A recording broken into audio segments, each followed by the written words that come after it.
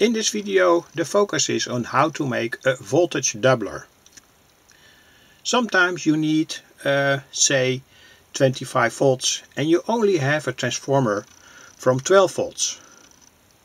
And the whole circuit doesn't take too much energy. In that case you can use a voltage doubler. And this is a circuit from a voltage doubler. Here we have the transformer. Here is a capacitor, two diodes and another capacitor.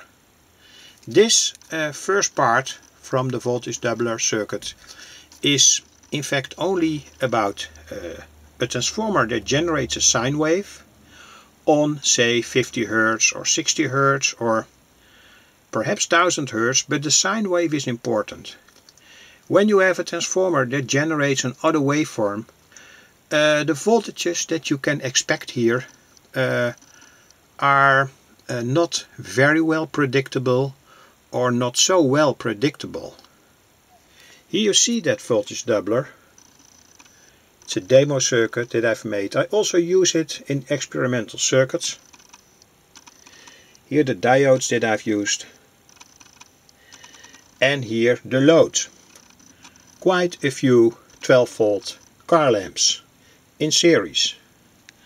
There is a lot to tell about this circuit, but let's talk about the most important issues first. A fuse here, that's advised.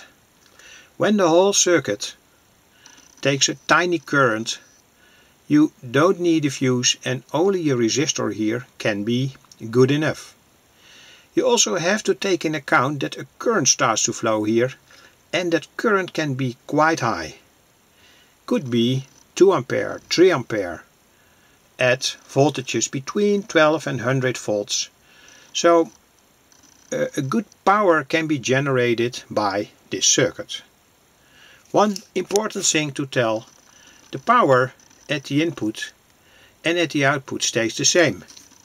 When we put in here 10 watts or 12 watts, so 12 volt, 1 ampere AC, we get here approximately the double voltage but half of the current, so say 25 volts at 500 milliamperes. The voltages that the capacitors have to handle are very important. When the voltage are not adequate, your capacitor will fail or blow itself up or somewhat like that. So let's look at the voltages that are necessary for the capacitors.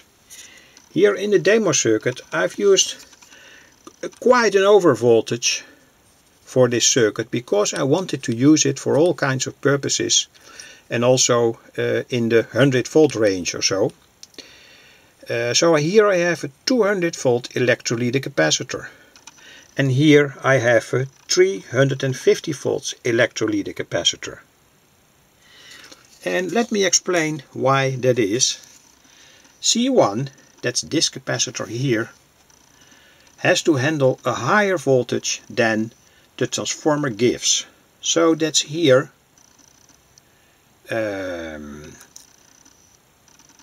V peak, the peak voltage that the transformer can give. Let's say it's 12 volts, but it must be multiplied first, that 12 volt multiplied by 1.4 and then take 30% extra. So for instance 12 volt AC in, the peak voltage is 16.8 volts. C1 has in that case must be a 22 volt capacitor, electrolytic capacitor here. And C2 even has to have a higher voltage. This is the calculation for C2, so that's this capacitor here. C2 is 2 times V peak, so 2 times 16.8 in this example, 12 volt. And here 30% extra. Again, you can also go to more safety then you use, for instance, 40% extra voltage. But with 30% extra voltage you get to a capacitor, an electrolytic capacitor, that must be able to handle 43 volts for C2. In fact, it's a very simple schematic. It works very good. I've tested it many times. But these are the things that you have to take in account. The voltages that you from the electrolytics must be quite high. That's my experience. Also in practical situations. The diodes must be able to handle the current. Of course, when you have a circuit where 3 ampere flows, the diode must be able to handle the current, 3 ampere or perhaps 4, and also the voltage. But the voltage is often no problem. Silicon diodes, for instance the 1N5408, can handle approximately 1000 volts. It's another issue when you want to work with high voltage capacitors. Here you can also use them for high voltage circuits, but that is part 2.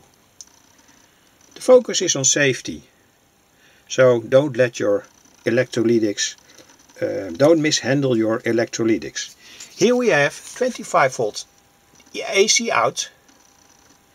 Here is the voltage doubler. We measure here when it's unloaded, so nothing connected to that voltage doubler, 74 volts.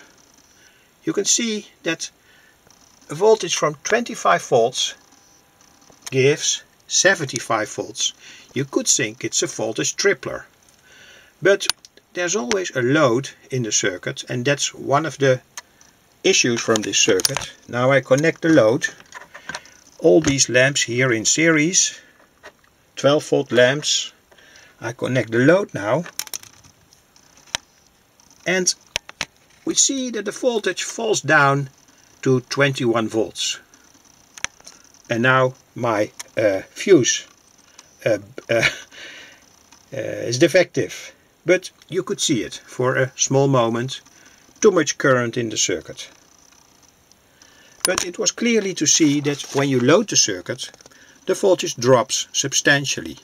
You have to do experiments with that. For instance, when you want to supply an amplifier that has to work on 25 volts or so, set the amplifier to its maximum, study the current that such an amplifier takes, and see how the voltage diminishes when the amplifier amplifies the audio signal.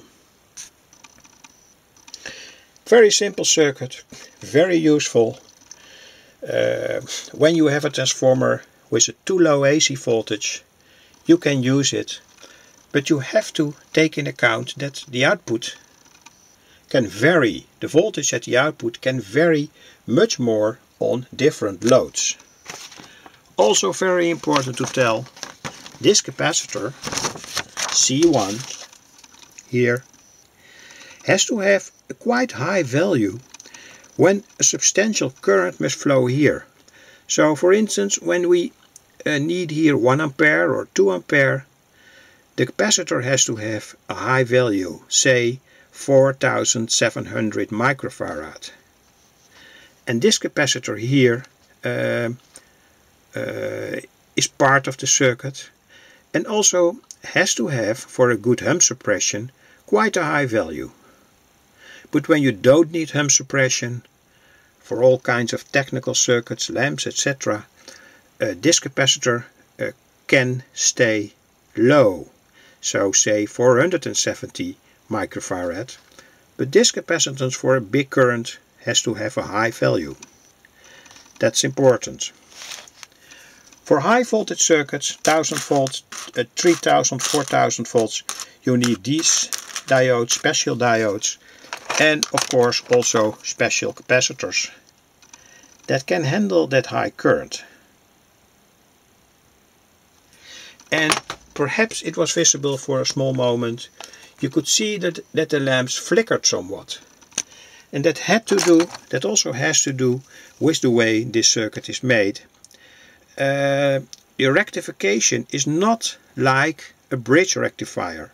So not the pure wave, the complete sine wave is rectified. The whole circuit is more vulnerable to changes, and then I mean in the output voltage related to the frequency from the transformer, the frequency that you use. So when you want to use such a circuit for an audio amplifier, you need a very good stabilizer to take all the hum out of this circuit. But for all kinds of technical circuits, that's no problem. You don't, for audio you need a good hum suppressor. Here's a circuit again. Here good quality, very well usable capacitors.